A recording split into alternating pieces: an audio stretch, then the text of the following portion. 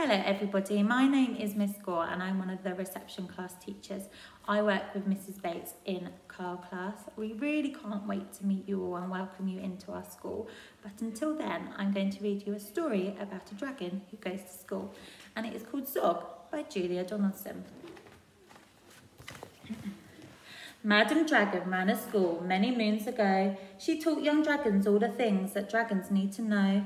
And Zog, the biggest dragon, was the keenest one by far. He tried his hardest every day to win a golden star. All the dragons in year one were learning how to fly. Hi, said Madam Dragon, way up in the sky. And now that you've been shown, you can practice on your own, and you'll all be expert flyers by the time you're fully grown. Zog went off to practice, flying fast and free. He soared and swooped and looped the loop, and then crashed into a tree. Just then a little girl came by. Oh, please don't cry, she said. Perhaps you'd like a nice sticky plaster for your head. What a good idea, said Zog. Then up and off he flew, his plaster gleaming pinkly as he zigzagged through the blue. A year went by, and in year two the dragons learned to roar. More, said Madam Dragon, louder I implore. And now that you've been shown, you can practice on your own, and you'll all be champion roarers by the time you're fully grown. Zog went off to practice. He roared with fearsome force. He kept it up for hours on end, but then his throat grew hoarse. Just then the girl came by again. She said, what rotten luck. Perhaps you'd like a nice soothing peppermint to suck. What a good idea, said Zog, and then off he flew, and breathing fumes of peppermint, he zigzagged through the blue. A year went by, and in year three the dragons learned to blow. No, said Madam Dragon, breathe out fire, not snow. And now that you've been shown, you can practice on your own, and you'll all be breathing bonfires by the time you're fully grown. Zog went off to practice. He blew with all his might. He twirled around in triumph, and his wing-tip caught alight. Just then the girl came by again. She said, you poor old thing, perhaps you'd like a nice stretchy bandage for your wing. What a good idea, said Zog, and then up and off he flew, his bandage flapping wildly as he zigzagged through the blue. All the year four dragons were learning, can you guess? Yes, said Madam Dragon, how to capture a princess. And now that you've been shown you can practice on your own, you'll need to capture hundreds by the time you're fully grown.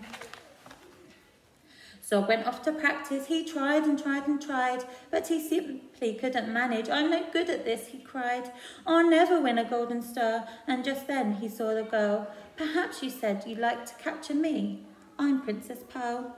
What a good idea, said Zog, and then up and off they flew, the princess gripping tightly as they zigzagged through the blue. Ah, said Madam Dragon, our first princess, but so far. Congratulations, Zog, my dear, you've won a golden star. Zog was proud and happy, and Pearl felt good as well. She took the dragon's temperatures and nursed them when they fell. A year went by, and in year five the dragons learned to fight. Right, said Madam Dragon, here comes a real live knight. Up spoke the knight. My name, he said, is Gadabut the Great. I've come to rescue Princess Pearl. I hope I'm not too late. Zog breathed fire and beat his wings. You can't, she's mine, he roared. Oh no, she's not, yelled Gadabut, and waved his trusty sword. The other dragons crowded round and watched them all agog. Who was going to win the fight? Sir Gadabut or Zog? And then Princess Pearl stepped forward, crying, stop, you silly chumps. The world's already far too full of cuts and burns and bumps. Don't rescue me, I won't go back to being a princess and prancing round the palace in a silly frilly dress. I want to be a doctor and travel here and there, listening to people's chests and giving them my care. Me too, exclaimed the knight, and took his helmet off his head. I'd rather wear a nice twisty stethoscope, he said.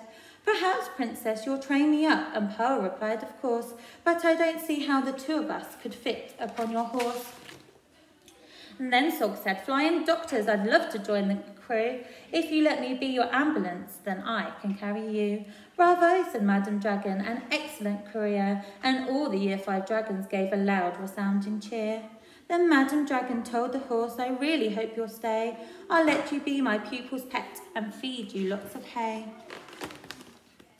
What a good idea, said Zog, and then up and off they flew, the flying doctors waving as they zigzagged through the blue. And that's the end of the story. I hope you enjoyed it, and we can't wait to see you soon.